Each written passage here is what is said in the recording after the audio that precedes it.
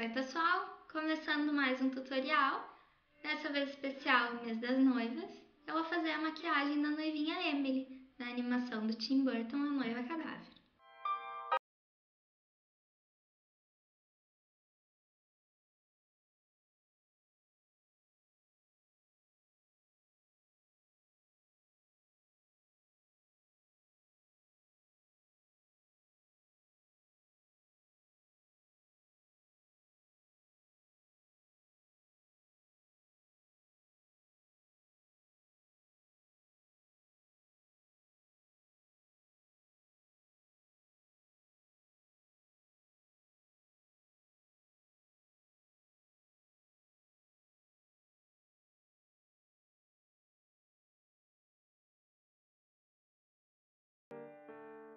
Então, vou passar o primer e a base e vou acelerar o vídeo para tentar fazer com que ele não fique tão grande no final.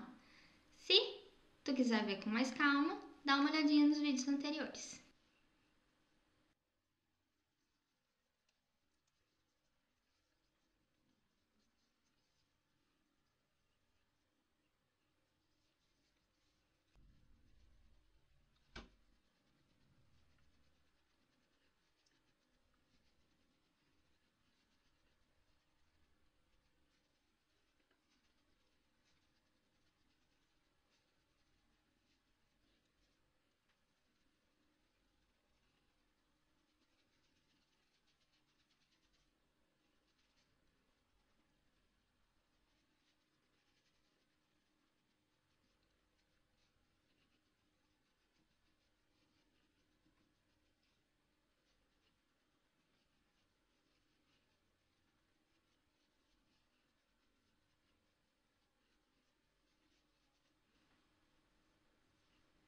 Começando os olhos, eu vou mostrar as sombras que eu vou usar. Nessa paletinha eu vou usar essa marronzinha. E nessa outra eu vou usar esse azul, esse branquinho opaco e esse lilazinho. Antes de passar as sombras, vou passar um primer em todo o olho.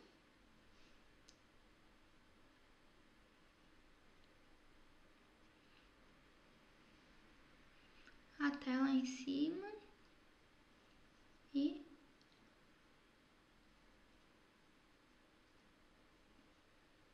embaixo também.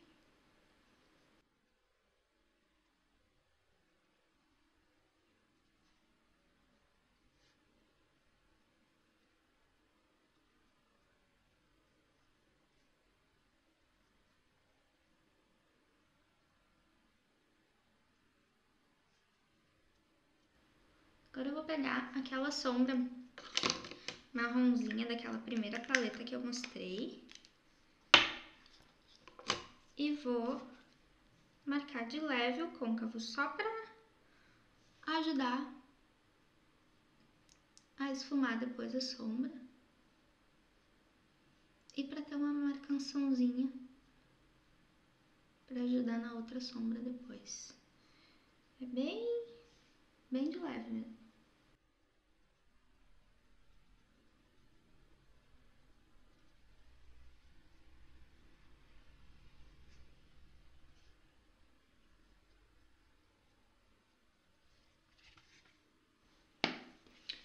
Vou pegar aquela sombra azul que eu mostrei antes, com um pincel assim mais redondinho. E vou começar já a marcar o côncavo. Tiro o excesso na mão, já que a sombra é mais forte. Bem no côncavo. E nessa maquiagem eu vou puxar aqui pra dentro também. É um côncavo interno e o côncavo externo. Porque a Emily, ela tem os olhos bem redondinhos.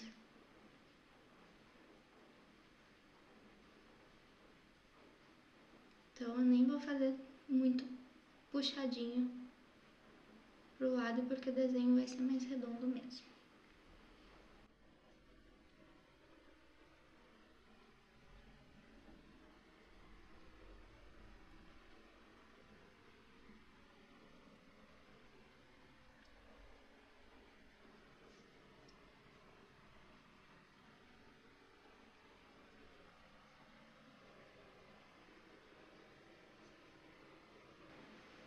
Vou pegar um pincel menorzinho, de precisão, e vou trazer essa sombra para a parte de baixo dos olhos.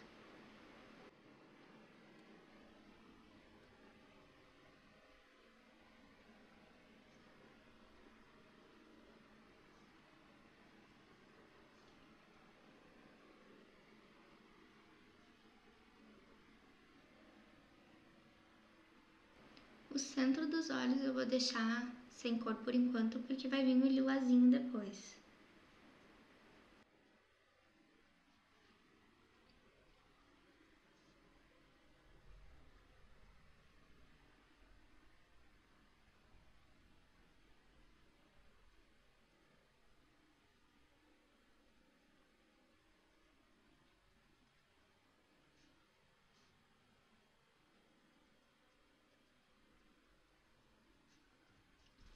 Vou voltar naquele pincel de antes e vou fazer um pouquinho mais forte esse azul.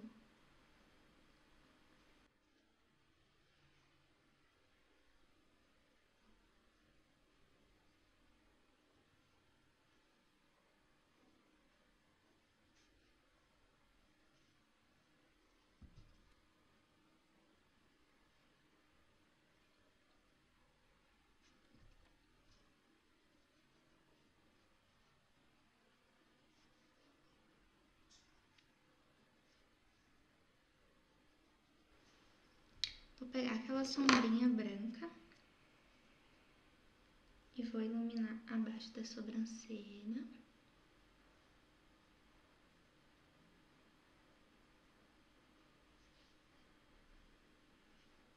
Vou trazer aqui pro cantinho também.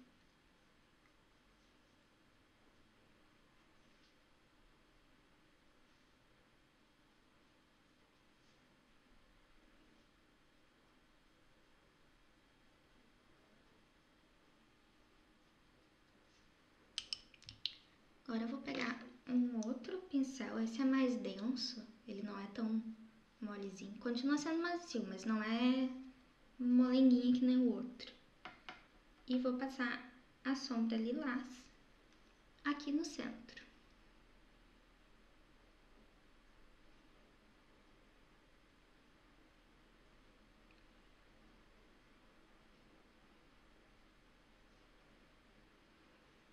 Ultrapassando um pouquinho, indo por cima do azul também, pra gente fazer um degradê depois.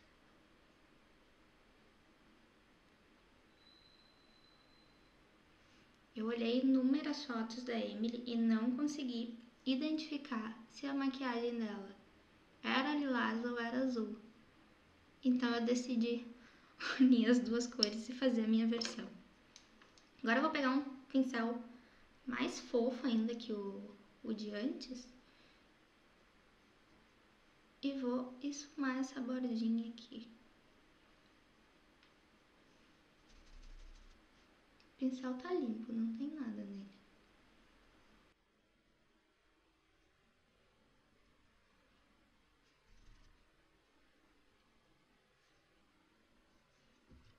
Vou pegar aquele mesmo pincelzinho fininho de antes. Agora eu vou na sombra lilazinha e vou trazer para a parte de baixo aqui do olho. Por cima daquela azul que a gente tinha colocado antes.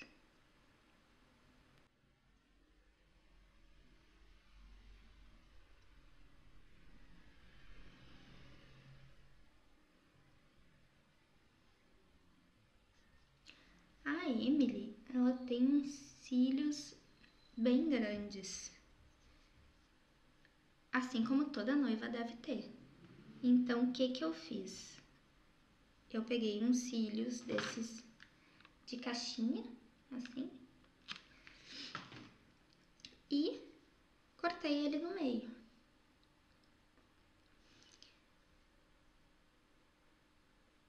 E vou colocar nos dois cantinhos dos olhos, pra gente ficar com um olho mais de boneca. Vou passar a colinha. Eu uso a Duo, pra mim é a melhor que tem. E vou passar na base dos cílios.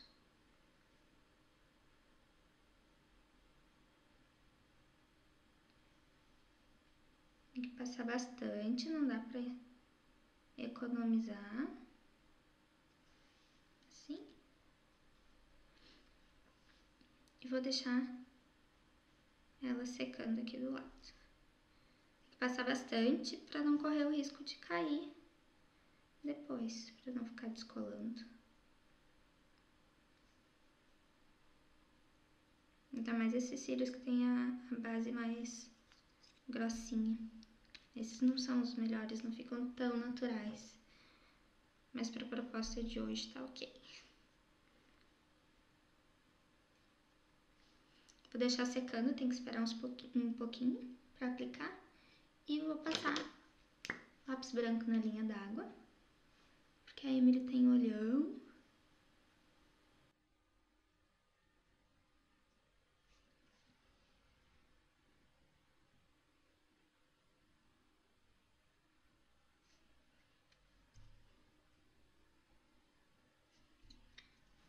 Vou dar uma ajeitada na sobrancelha.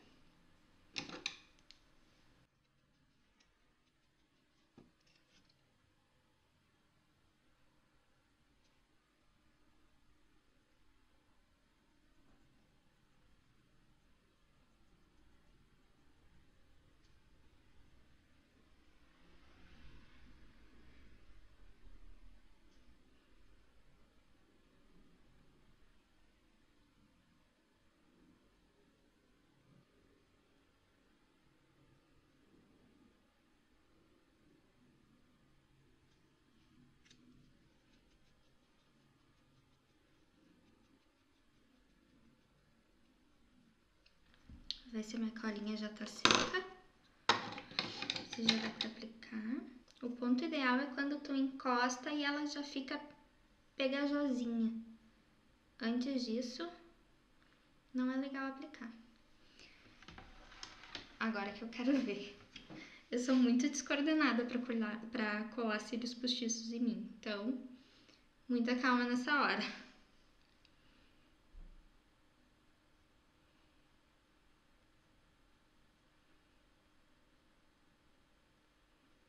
Encosta no final do olho.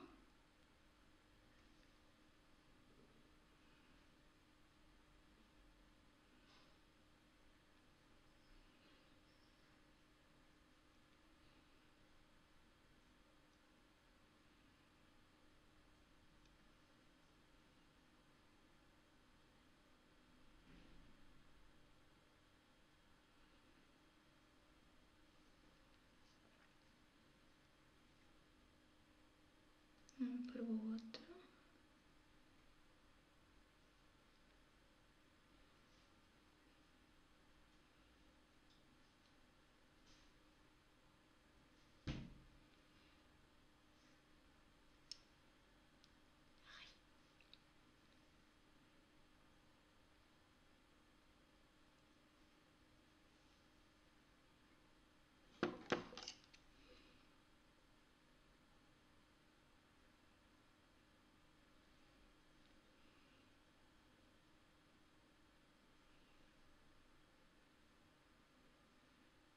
A colinha ela fica branquinha enquanto ela tá molhada ainda, mas depois que ela seca ela fica transparente, então não se preocupa.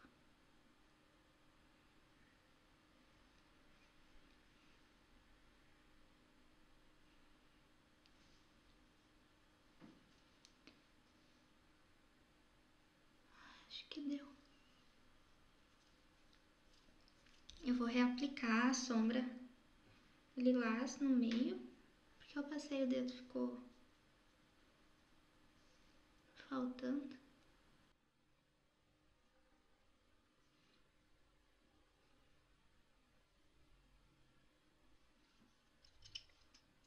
Um retoquinho aqui.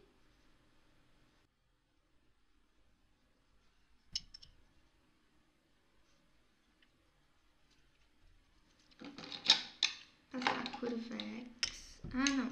Antes, pegar um delineador e vou passar aqui no final pra tapar essa junção do cílio natural com o postiço.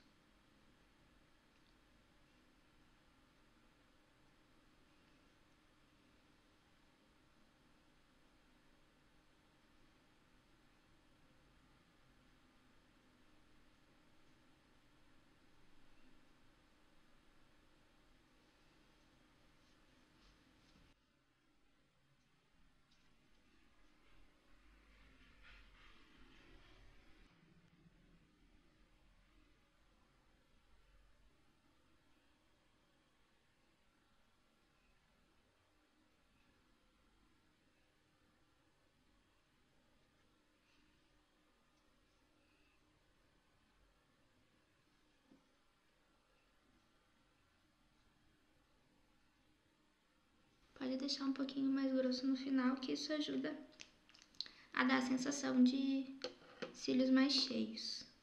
Agora eu vou passar o Curvex.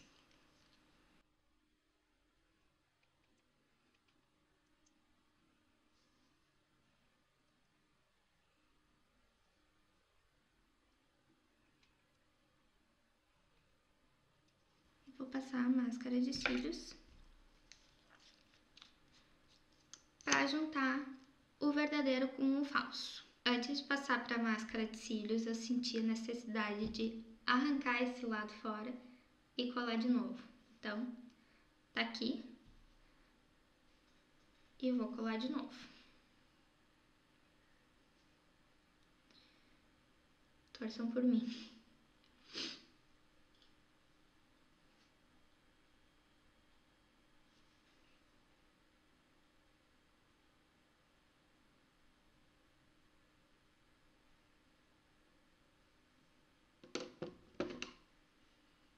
Acho que agora ficou mais certinho.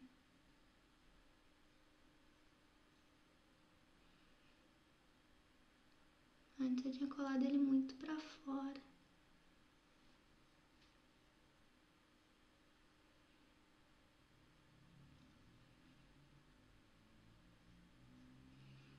Agora melhorou.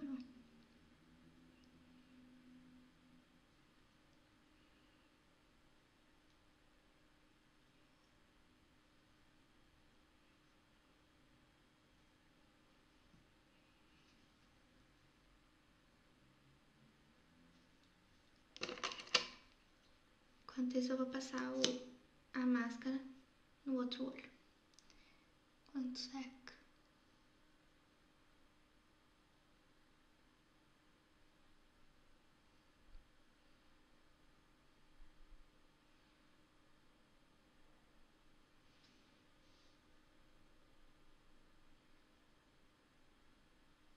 Cuidado pra não arrancar o cílio junto.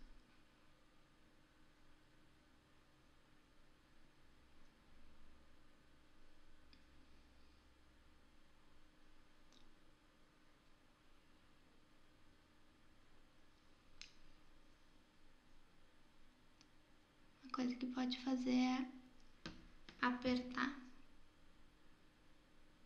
um cílio no outro para que eles grudem mais fácil. E vou passar embaixo. Dessa vez eu vou passar mais do que nos outros vídeos, porque é pra ficar com os cílios mais exagerados mesmo.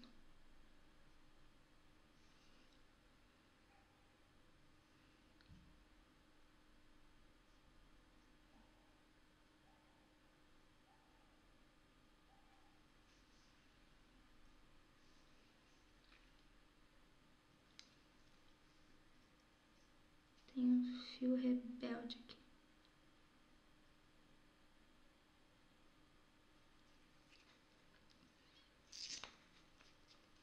Vou voltar com o delineador aqui nesse olho e passar por cima de novo.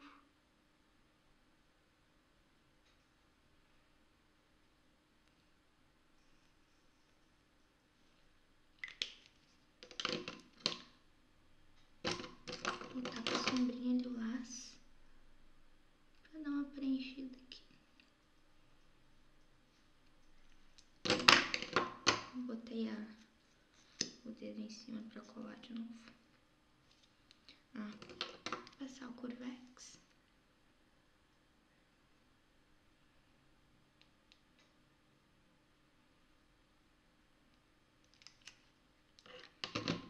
E máscara.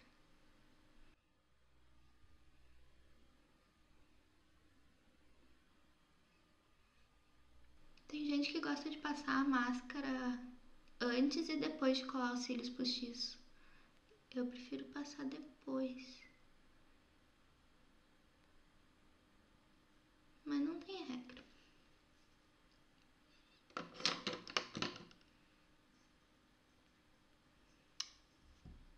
Borrei.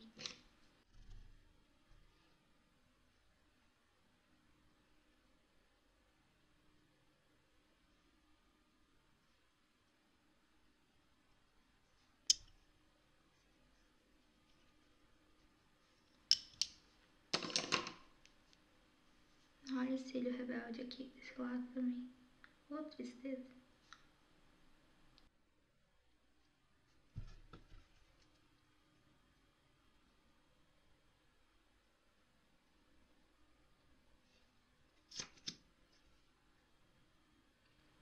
Mais um pouquinho.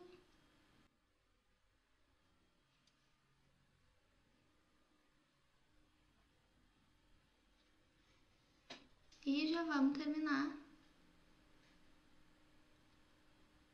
o rosto.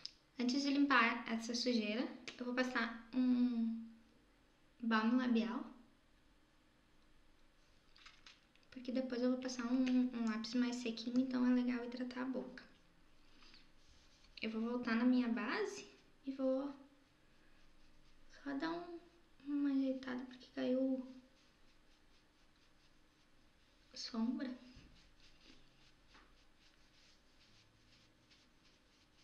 Só pra dar uma limpadinha.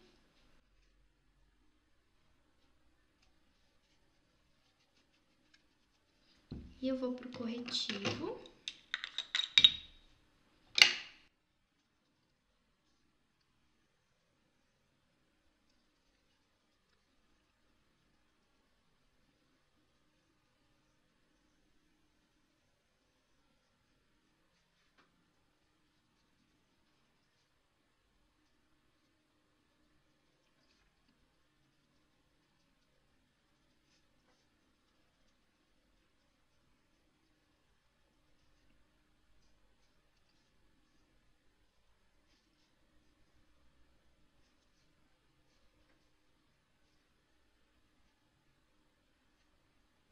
É legal dar umas batidinhas com o dedinho depois de aplicar o corretivo para ele assentar melhor.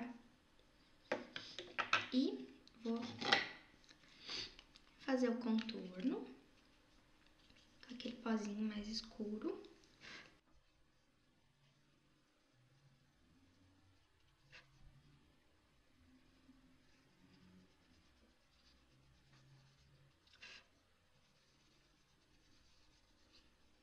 Uma sopradinha para tirar o excesso de produto.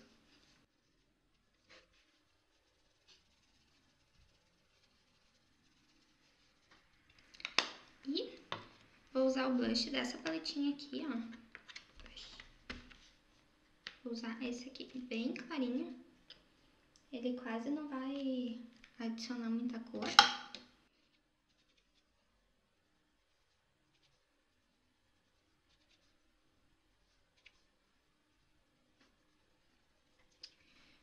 E vou passar iluminador. Porque noiva tem que estar bem iluminada.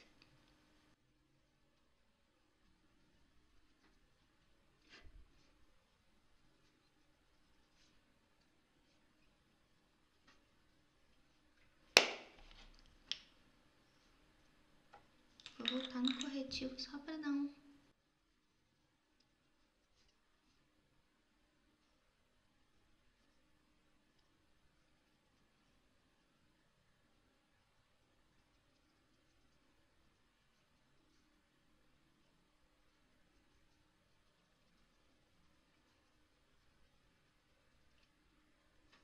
Pra terminar a maquiagem, eu vou tirar o excesso desse hidratante que eu passei no lábio. Só pressionar num lencinho de papel e vou contornar e preencher toda a boca com lápis rosinha.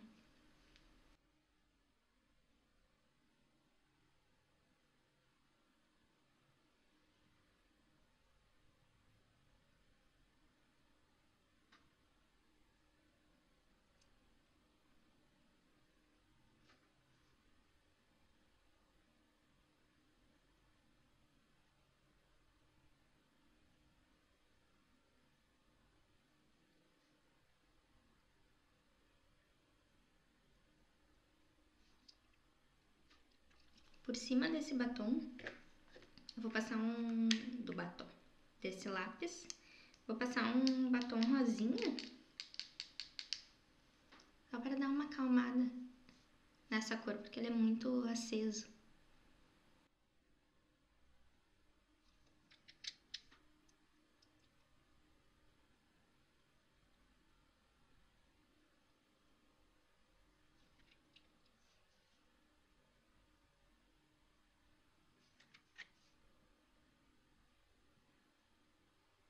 Eu vou vir de novo com um lencinho para tirar o excesso disso tudo.